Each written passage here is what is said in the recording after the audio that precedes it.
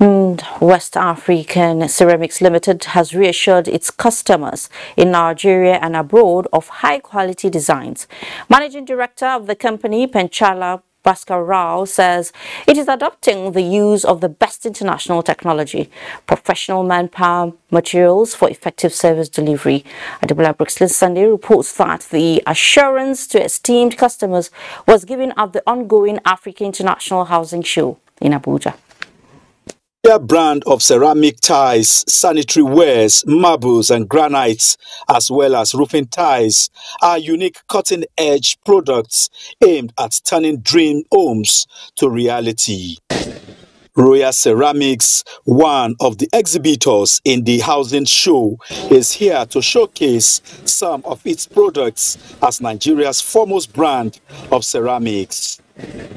The introduction of Royal roofing tiles and light gauge roofing steel to the Nigerian markets, first of its kind in Africa, is aimed at curbing deforestation with 100% locally sourced materials in line with the federal government's local content policy.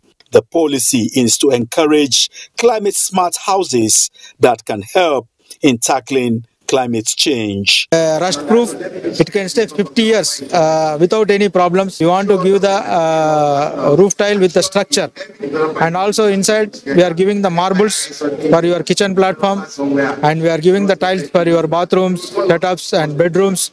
So complete house we want to give the tiles, and also we are the producer of the adhesive grouts also we are producing to make this one. In the future we want to develop the skill development also. Indian High Commissioner to Nigeria was also at the housing show.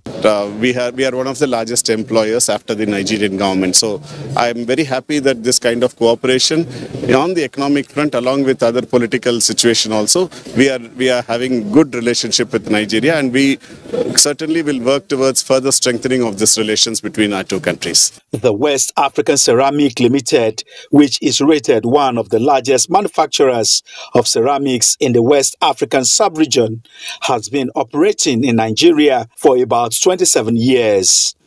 Adebola Brooksland, NTA News.